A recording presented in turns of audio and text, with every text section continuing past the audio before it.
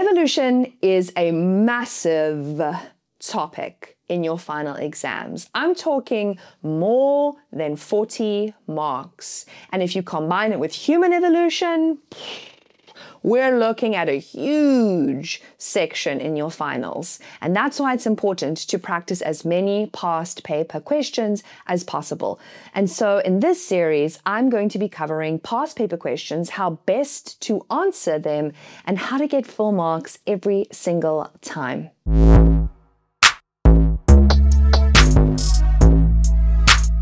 Welcome back everyone to Miss Angler's biology class. I am Miss Angler. In today's video, we are going to be tackling a tricky, quite challenging evolution question, specifically on natural selection. Now, it's not out of a huge amount of marks, only out of 9 marks, but it's definitely one of the more challenging and advanced level questions that I've seen in a past paper. And so I wanted to give you an example of your worst scenario. And one of the most challenging things about these questions is they are difficult to prepare for if you don't have your study guideline, your exam guideline. If you're not using that for these kinds of questions, you are really going to struggle in this section. And speaking of which, if you haven't got your hands on the life sciences cheat sheet, what are you doing?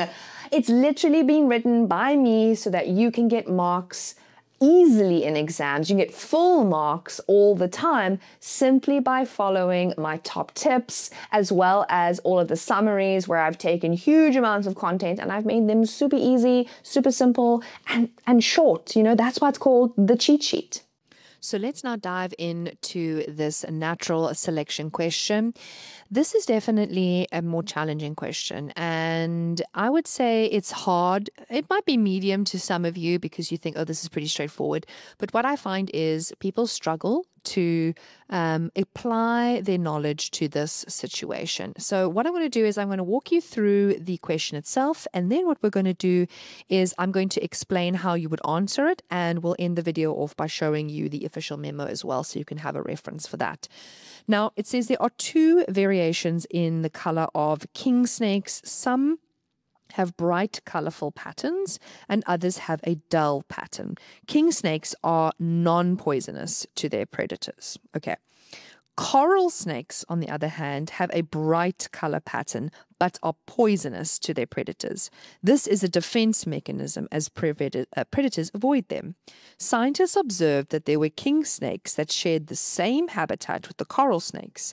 There were more king snakes that had bright, colorful patterns. And the diagram represents the distribution of snakes. So we've got our coral snakes here, which are our circles. We've got our bright king snakes, which are the colored in triangles. And then we have got our dulls. And you'll notice there aren't very many dull individuals. Now, already you should be thinking to yourself, what are they going to ask me about this? What are they trying to get at here? And before we go any further, they are trying to show you that these king snakes, they are harmless, right? They're harmless. But in order to keep themselves safe, they mimic other snakes. They mimic coral snakes. And when they're a bright color, they're more likely to be alive in the area. And we know this by looking at the diagram, because there are a lot of brightly colored king snakes by those colored in triangles. And you'll notice the dull king snakes, the ones I've just colored here in blue, there aren't very many of them. So they're obviously not successful. And that probably has something to do with the fact that predators can't tell the difference between a coral snake and a king snake. So now with that in your mind, thinking, these harmless snakes are mimicking these poisonous snakes, how would that play into evolution? Well, if you think about it, natural selection would mean that the snakes that are brightly colored are more likely to survive, while those dull snakes are less likely to survive. You see where I'm getting at? Let's have a look at the questions.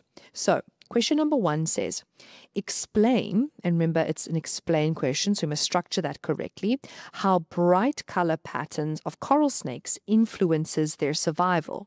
Now, it's for 3 marks, and so there's a good structure I always tell all my pupils to do for explain. You can use the words statement and reason or cause and effect, whichever one helps you, right? And so for this one, I'm going to use the cause and the effect structure. Now, this one is out of 3, which means there must be 2 effects and 1 cause. And yes, that's always how it works. There's always a cause with all the effects, or there's always a statement with the reasons attached to it. Now, let's explain with a cause. The fact that the brightly colored coral snakes, how does that influence it? Well, cause.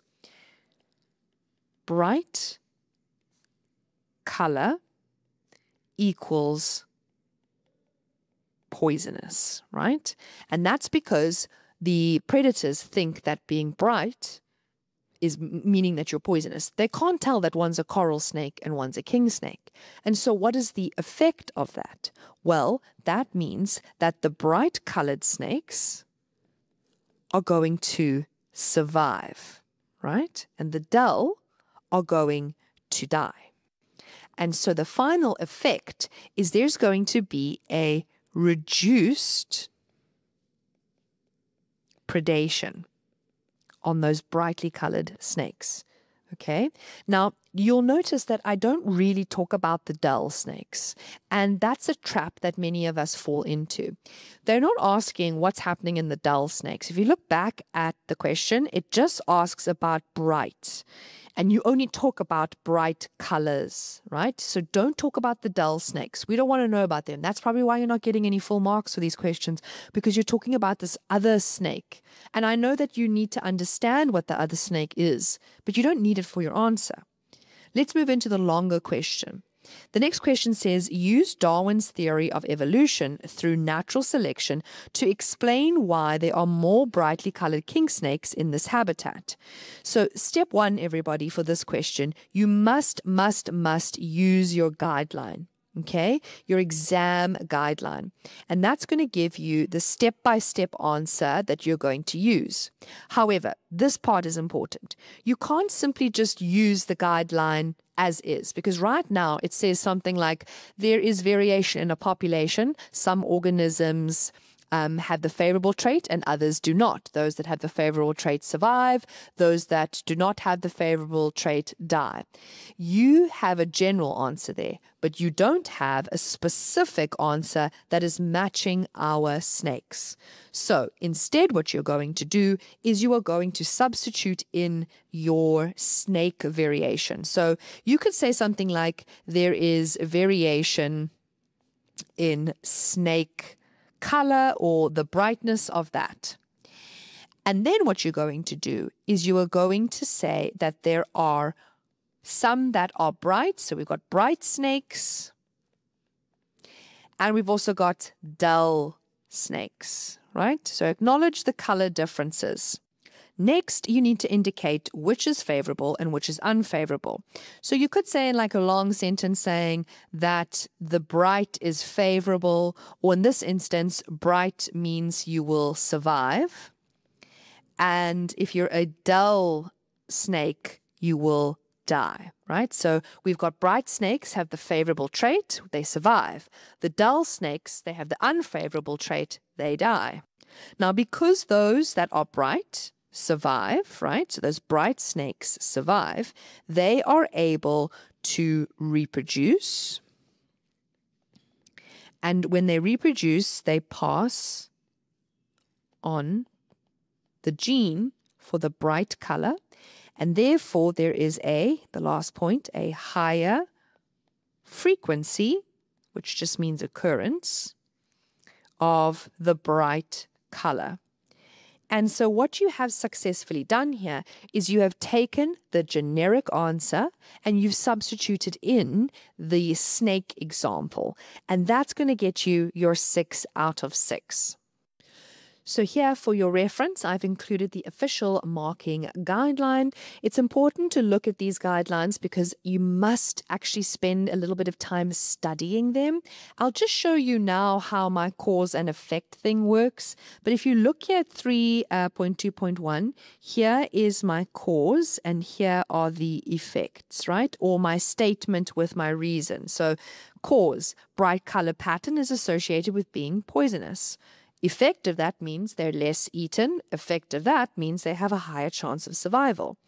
And in reference to our second question here, yet again, we are substituting in the snake example into the guideline, and that is always going to get you full marks. You will notice it says any 6, so that means that you can provide any 6 of these points and still do well.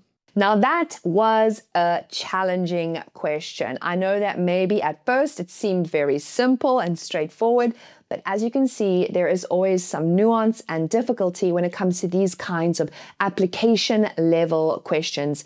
And the only way to prepare for application is to repeat, attempt as many different questions so that you're never, caught off guard or surprised in an exam because you've seen something like it before. Now, if you found this challenging, don't worry, there are many other videos that I've created where I walk you through exam questions similar to this, a little bit easier as well sometimes if you want to try those too.